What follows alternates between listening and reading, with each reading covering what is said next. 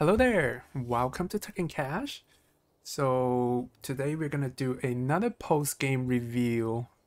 So I think I played this game quite a while ago, but I remember it ended up being quite interesting. So I want to share that with you all. So a pretty good starting hand here. We have the Nuthatch for the forest, Hummingbird, probably a good wetland options, since there's no other wetland birds.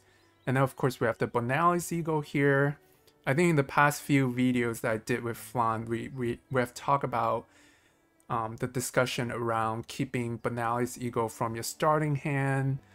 It's always a tricky one because obviously Bonalis Eagle is a big point bomb, but if you keep it, you have to keep one less food. But I think at the end we kind of concluded that there's very little situation where you don't keep the Bonalis Eagle because it's just such a good point bomb. Like I say, you can tuck 3 cards and score like 11 points, which is quite silly if you think about that. And then yeah, the scale quill is quite nice here. It only costs 1 food and you can get extra eggs when you lay eggs in early game, and it works quite well for the third end of round goals here as well for eggs in ground nest. So yeah, kind of a greedy start here, keeping 4 birds. And so I have to pick up a grain to play that Nuthatch. The setup is a little bit slow, but I'm hoping that it will pay off in the long run here. And then my opponent has the Chirping Sparrow there. That's going to help them with the setup as well in terms of accelerating the tempo. The Eurasian Nuthatch is one of the birds from the European expansion that I was pleasantly surprised by how good they are. So it's the power of the Nuthatch allows you to cash 1 grain guarantee from the supply, and the unique thing about the grain that you cash is that you can use it later. Otherwise it will still count as a points at the end of the game. I think before I play the European expansion on digital Wingspan, I was a little bit skeptical about the Nuthatch because I thought the woodpecker from the base game that allows you to pick up a grain is way better because it only costs 1 food. But the thing about the woodpecker is that if there's no seed in the bird feeder, then you're kind of screwed. So the guaranteed grain with the Eurasian Nuthatch turns out to be quite nice.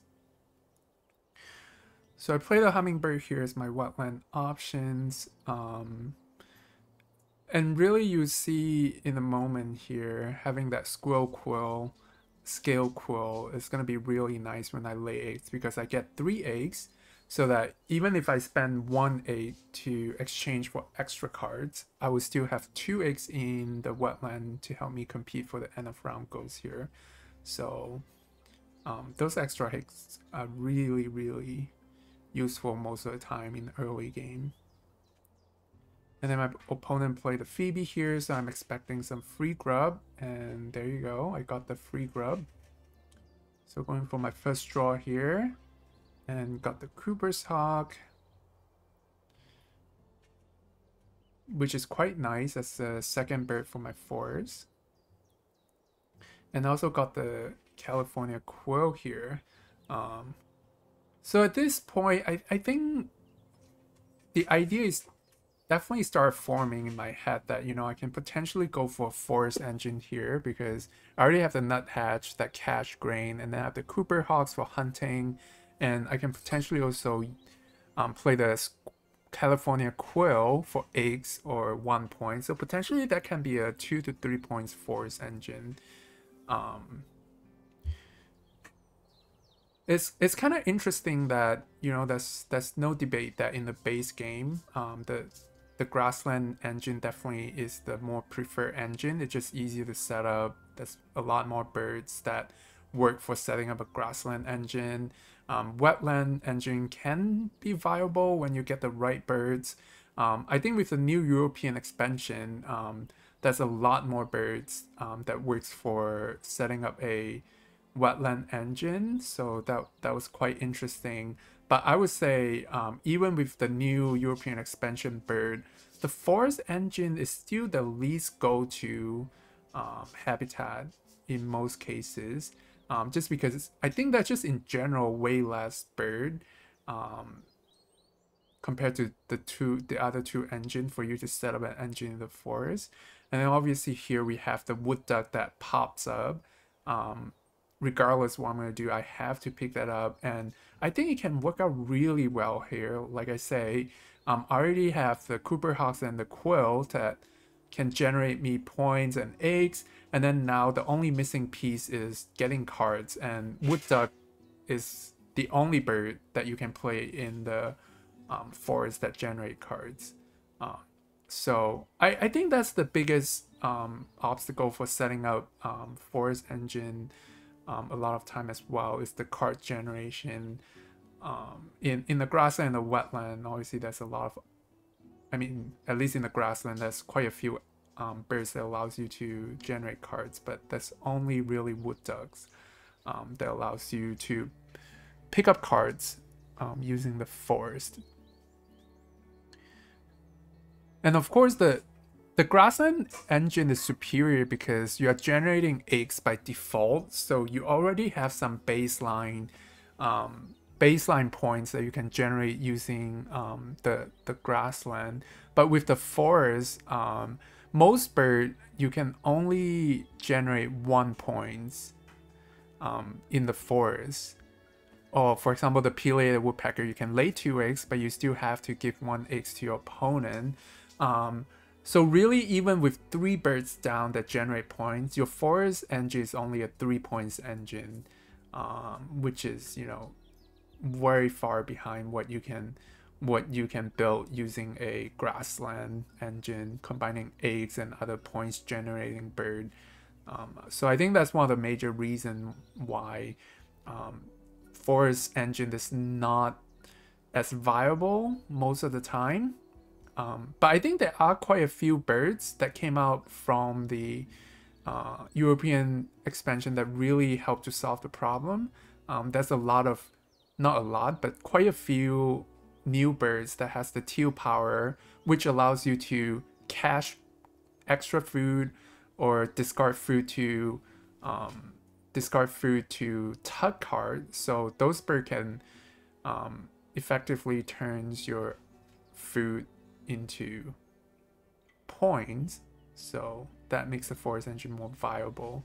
And then so I drew the Eurasian nuthatch, which is again a very interesting bird in this situation, because just by itself the Eurasian nuthatch is 1C for 5 points. It's already a pretty good value, and then on top of that, for the brown powers, it allows you to cache up to 5 grain on each bird in your forest. I guess, let me put it, so you can see here, basically it means that you can cache 1 grain on each of your bird in your forest. So again, I'm definitely looking at that like, wow, this can be quite nice. If I'm lucky with the bird feeder, now suddenly I can generate more than 4 or 5 points, combining the cache from the nutcracker and then the cache from the nuthatch, and also the hunting of the Cooper's hawks. So that can be quite nice. I still play the quill here so that I can have a steady sources of eggs. So in case I need to play other birds, I can do that. And then I can also start generating eggs so that I can compete for the third end of round goes there. So at this point, I'll say I'm pretty committed to the forest engine there, especially the Eurasian nuthatch. So trying to pick up as many grain as I can. And of course, the deck gave me the Raven.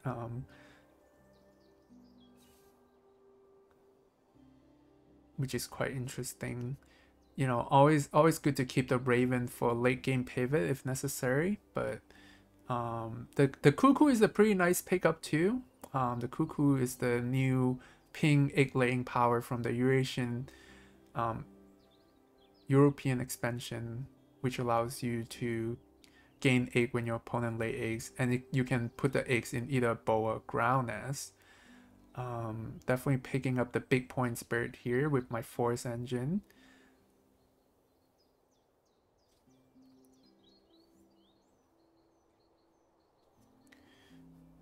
So it's nice that I'm slowly building up quite a bit of reserve for grain here. So that's gonna really help me with my caching using the Eurasian nuthatch.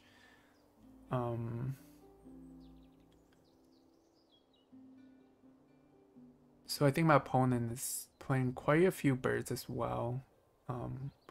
That score them quite a bit of points. So I'm really gambling on this force engine here.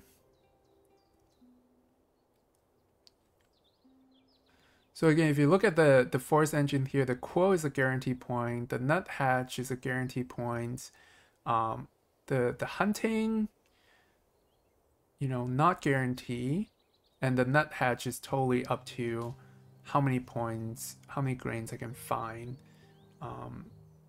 from the bird feeder.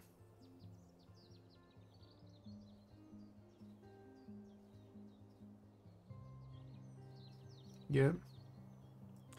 I also realized that I don't really need to cache grain from the nuthatch because the grain that was already cached on the nuthatch is guaranteed points, and it's good to keep it on the nuthatch because in case if you need to spend it, you have the option. So, yep, happy to see as many grain as I can. Definitely not as many as I hope for. Again, I keep spending the the grain from the nuthatch, but I don't think that that was really necessary. Yeah, and then at the same time, you know, I'm looking at my hand. I have the Banal's Eagle, and then I also have the Wood Stork. That hopefully can score me quite a few points over there. So I also did not play the Cuckoo because my opponent has been using their pileated woodpecker to get eggs, so I don't imagine them laying eggs anytime soon. So, alright, 2 grain, I'll take it. Trying to discard cards to see if I can get more grain. Alright, that was nice. 3. So let's see. So that was 3 grain, so that was 3 point. Quills 1 point, so that's 4. And then Cooper Hawks succeeded, so that was 5 points. And then Nuthatch cashing, that's 6 points. So so yeah, that was a 6-point force engine, which is quite rare. And when you can get 6 points from your force, now you're, you know, you can compete almost on par with most grassland engine. I think typically grassland you can run between 4 to 6 points or 5 to 6 points. So a 6-point engine in the 4 is quite nice. And one of the pros of this 6-point engine in the 4 is that you don't really have to worry about overflowing with eggs, which is a problem with grassland engines sometimes. If you don't really have good number of egg spots, you can really fill up and you really greatly reduce the potential of your engine. But because I'm generating most of my forest points from caching, so I don't have that worries, except for the California Quill, of course. I'm just doing a little bit of calculation here to make sure I win the 3rd end of round goals by laying eggs, which I think was worth it because when I lay eggs, I get 4 eggs, so that's 4 points. And winning the end of round goal is another 3 points, so that net me at least like 7 points. So that's still quite nice. All right. So my opponent is going first here. So try to play the Woodstock here to see if there's any bonus card I need to work on. So we have the Bird Bender, which is one of the nicer bonus card from the European expansion. Quite easy to score in most game. The Ecologist is, you know, quite nice as well usually. Going with the Bird Bender here because if I play the Banali's Eagle, that's guarantee another 4 points from the bonus card. With the Ecologist, there is potential to score more, but that also means I have to play more birds, so it'll be up to if I get nice bird with my Wood Duck or not. And then looking at my hand now, the Bonelli Eagles consume at least 3 cards, so I don't really have that many additional cards lying around. And if I can turn any cards that I'm not playing into grains, that can help me to score more points as well. So that's definitely interesting here. With the Eurasian Nut Hatch, you can turn your cards into grain and which turn into points. So didn't really think about it before, but that was quite interesting. I think that was a bug here, so I have to lock out.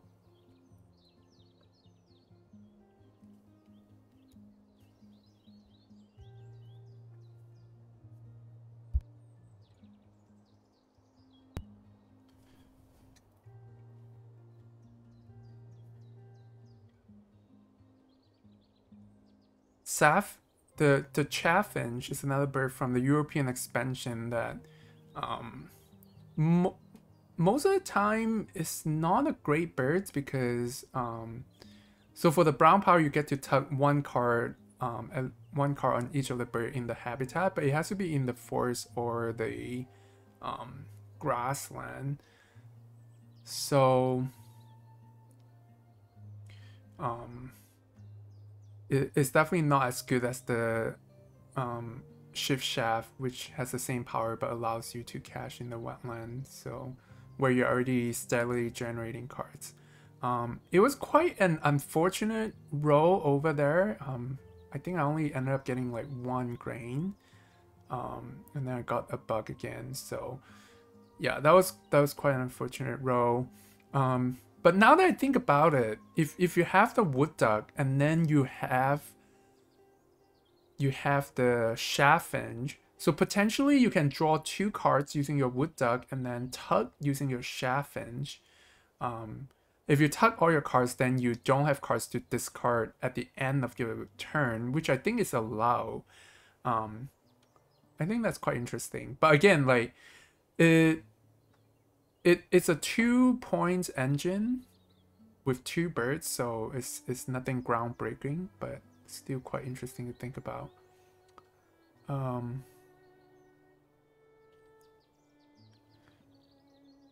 was wondering if not picking up the ash-throated flycatcher is a mistake here, because with the flycatcher I can gain 7 points, so 4 points from the bird, 3 eggs from 3 cavity nests, -1 eggs, maybe 6 points. I think 6-point guarantee is still better. Maybe 6-point guarantee is definitely better than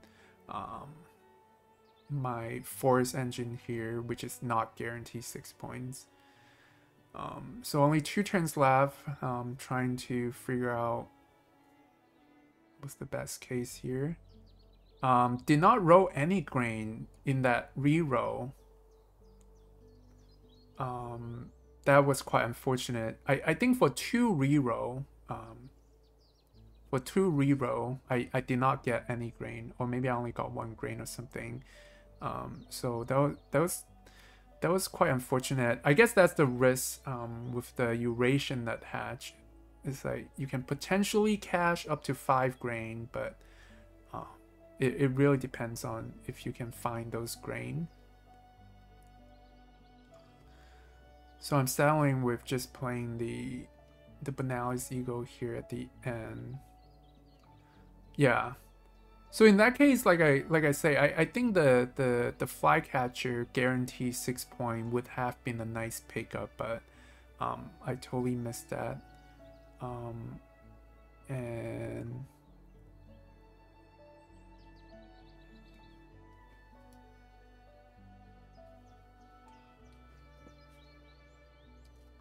yeah, I think I ended up having a bugs here where I just cannot spend any eggs to play my Banali's ego, so I ended up having to um, restart quite a few times.